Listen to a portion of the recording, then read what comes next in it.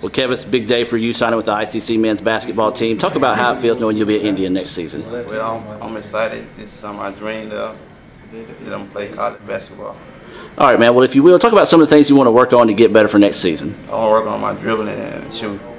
All right, and what were some of the things you liked about ICC that sort of helped you decide to go with the Indians? Well, I like the school, the gym. It's just a very nice school. Something I dreamed of, that's all. All right, man. Well, congratulations. Look forward to seeing you in the red and blue. All right, thank you. Coach Scott, talk about Kevis and what he's meant to your program over the past few years.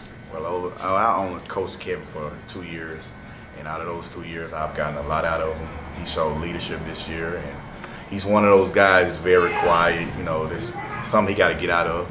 But at the same time, he shows good character, and I think he's going to be a good fit for you guys' program. And outside of that, he just really was a leader this year. He kind of molded the younger guys and did actually what I wanted him to do. So, you know, overall, he's a great player, and I think he's going to do big things over here to him.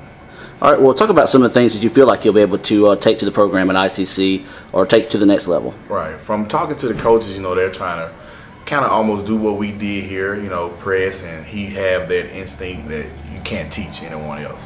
You know, you got some guys you have to go over and over and try to teach them what to do.